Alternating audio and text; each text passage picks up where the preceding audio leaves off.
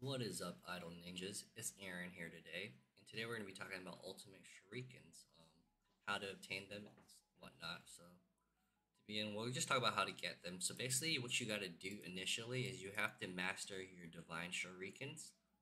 In order to master your Divine Shurikens, you have to get each one to the maximum level.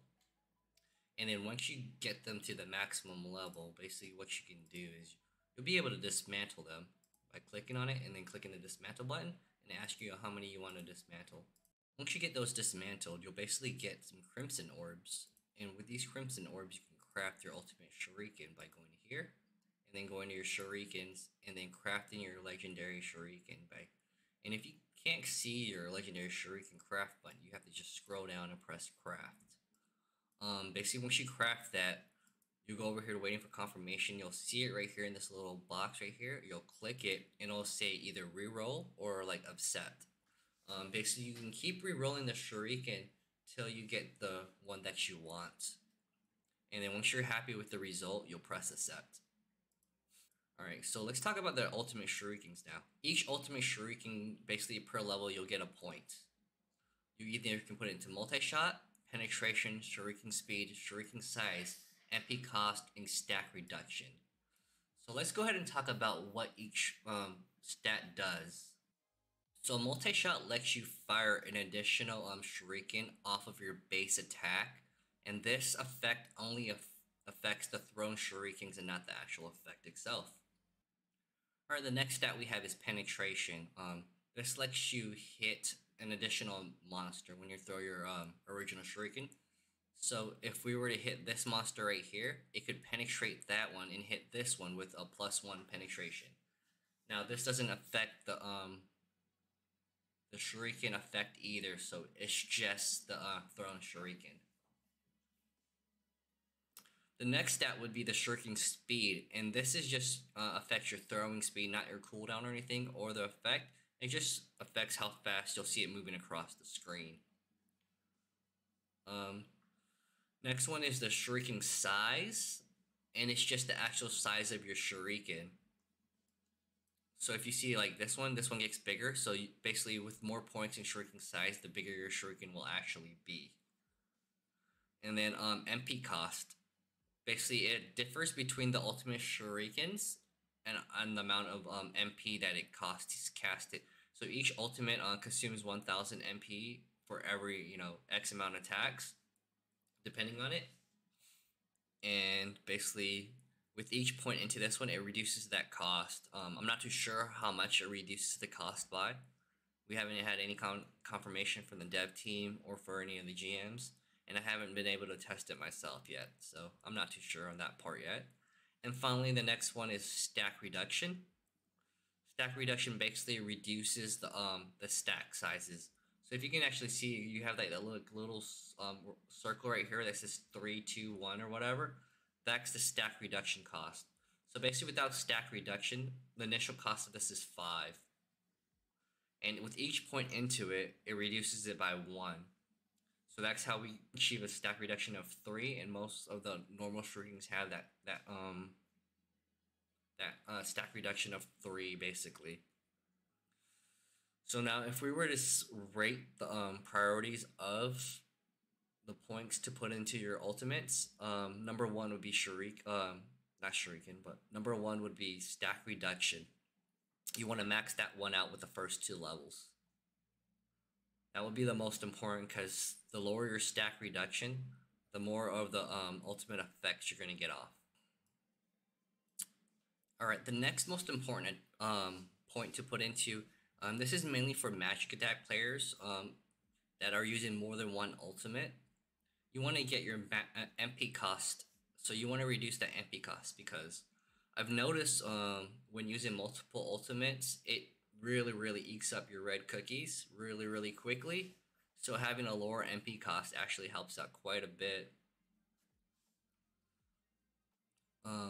Attack players can use that too. I'm not too sure how much MP cost they're actually using when they are using their setup. I know the endgame setup for attack is 4 ultimates. So yeah, they probably want to put points into MP cost too as well, unless they have a lot of red cookies to burn through.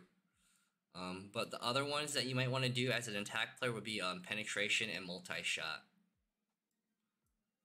But really, the most damage you're doing is from the effect, I think, with both magic attack and attack players. So MP cost will probably be the next best thing in my opinion. I haven't tested it yet for attack. I just know it's the best for magic attack. Alright, so right now there are 10 ultimate shurikens. 4 of them are magic attack, and the rest, or the other 6, are for attack players. So we have Meteor, we have Crimson Rose, Wave, Bubble, we got Wind Blast, we got Whirlwind, Thunder Spirit, Thunderstroke, it's a Swamp, and then we have Quake. So I would divide the ultimates into 2 different categories. You have your utility ultimates, and then you have your damage dealing ultimates, right? So for this one right here, Meteor would be a damage dealing ultimate. However, the Meteor, when it attacks, is very slow in animation, and it tends to miss a lot. So I would actually not recommend this one, Meteor, for magic attack players to get as an ultimate, because you really don't use this one in actual map farming. Use it more towards Painter,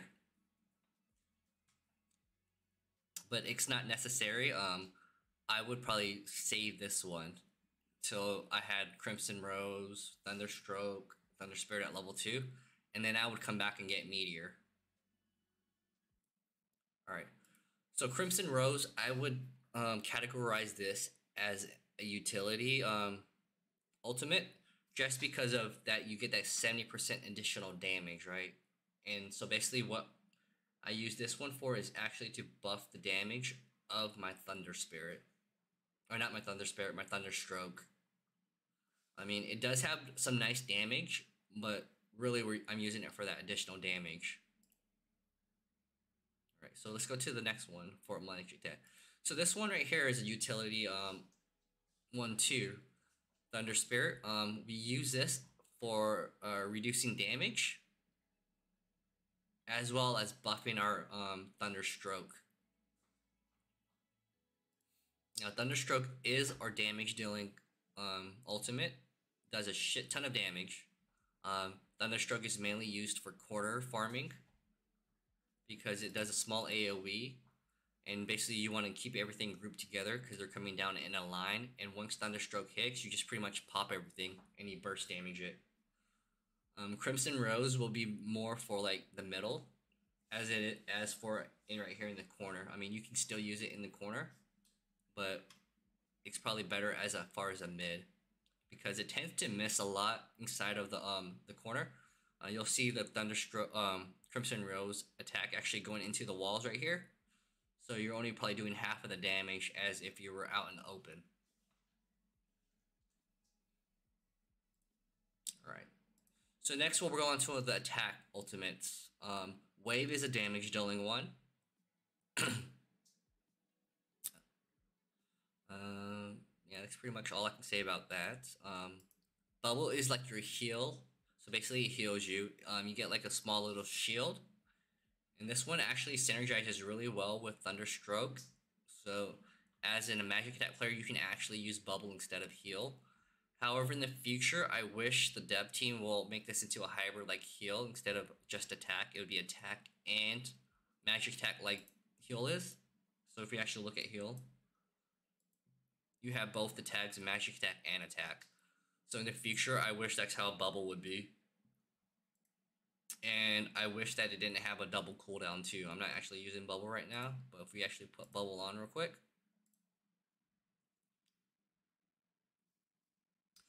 you'll notice once it procs, you have this little red circle like Zerk does, and basically that's a double cooldown, right? Because you have to wait for that to finish.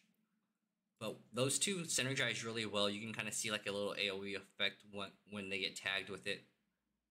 You'll see like a little shock effect. It's pretty cool looking.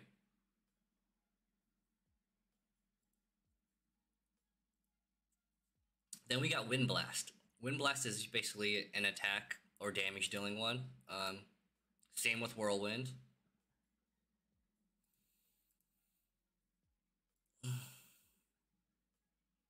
I would classify Swamp as a utility slash damage because it does a lot of damage. Plus, it is a utility. Basically, you're using it to buff your damage. You get more damage increase when they get hit with swamp.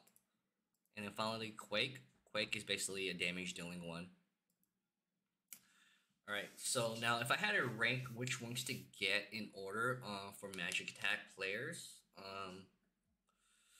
it's really hard for me to determine which one to get between Crimson Rose and Thunderstroke. Before, initially, I was telling people to get Crimson Rose just because it was good. I think as your first ultimate, it's still not a bad choice to get.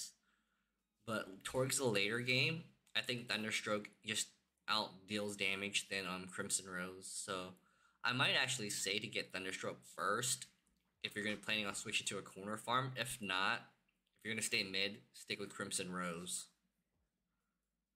So either first and second would be Crimson Rose and Thunderstroke. Either one, depending on what kind of build and what kind of play style you want to do. Then the third one would be Thunder Spirits, or getting Crimson Rose to level 2 or Thunderstroke to level 2, whichever one you're using to do your damage.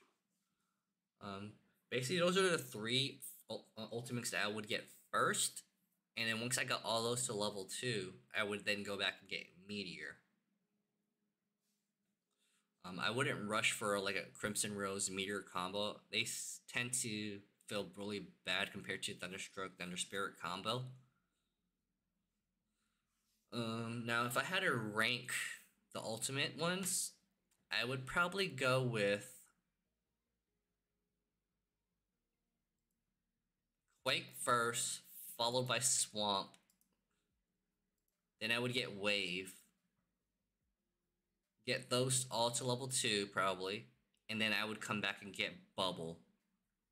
So Quake, Swamp, Wave, Quake, Swamp, Wave, Bubble, and then get Bubble to level 2, and then you could probably pick up the other 2 ones right here just for the extra attack, Zen attack, or you can try to get these to level 3 depending on what you want to do. All right, so now let's talk about possible builds you can do with your ultimate Shurikens, right? So I got my first ultimates. What kind of build can I go with for a Magic Attack player? So basically right now, you're probably using the Cookie Cutter, Blizz, SS, Heal, Transform, Zerk combo. If you have Attack Speed Gloves, you're probably not using Zerk though.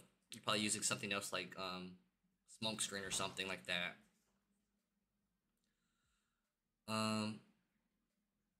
So basically what you can do is you can do like Blizz, SS, Heal, drop Transform for like Crimson Rose or Thunderstroke, and then run Smoke for a mid setup. Doing a 2 like Shuriken setup, probably go with like, depends what you get, right? If you're probably once you get to 2 Shurikens, you're probably gonna be switching to a corner farm anyways. So you'll probably do like Heal, Headwind, Thunder Spirit, Smoking Spirit, kind of like what I'm doing right now, but minus the bubble. This is really a really good corner farm setup. If you decide to go with Thunderstroke and Crimson Rose, basically you drop the Spirit for CR, and pretty much the same setup, right? Blizzard really tends to fall off once you get to basically Reed. For Magic Attack setups, for your first one, you'll probably get Quake as your first one, so you'll probably be doing like Heal, Zerk, Goblin, Headwind, Quake.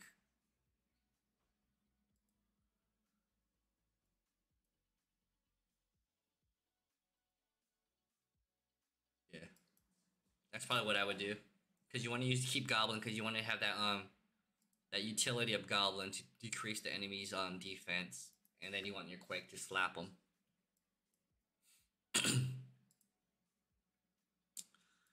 All right, now let's talk about ultimate synergizing of the shurikens, right? So basically, if you actually look at your ultimates, you'll notice that they have this electric tag, or if they're water, they have a water tag.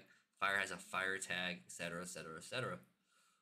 So if we actually click it, it says increases all electrical element damage by percent element electric element stats. So this is your stat right here. So right now I have 100% of electric element stat.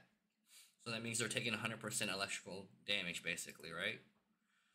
So when we use two electrical elements, right, they stack on top of each other because we are marking them, basically. And a mark lasts 6 seconds. So once we mark them with this one, we'll mark them with this one, and yeah, it increases it. Because if we actually look up here, electrical element mark stacks and strengthens, so they stack up basically when you do electric to electric. Now if we do it, fire to electric, it replaces it. What's that? Wind to electric, it kind of neutralizes it, and then just ground to electric, it replaces it. But now this one is interesting. If we use a water to electric, it actually delays the damage, and then magic resistance is actually reduced. So that's why I was saying bubble with the lightning is actually really good, because we are reducing the damage they're dealing, plus we're reducing their electrical their magic resistance. Now when we look at the fire tags, there's nothing that really synergizes well with fire for a magic attack player. I mean, if we could do wind of fire, it would be pretty cool, but we can't because wind is attack.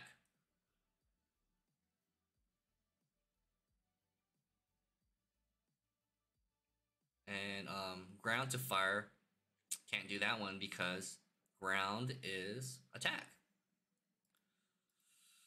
So basically, when we look at the synergizing of attack ones, though, you can't really synergize them, right? Because it just replaces each mark. Now, when we use bubble, though, you got a little bit synergized, but not much. Reduce their attack speed. Doesn't really matter too much.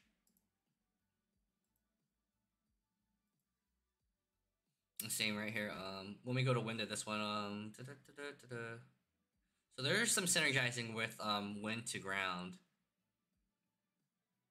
We reduce their agility, basically.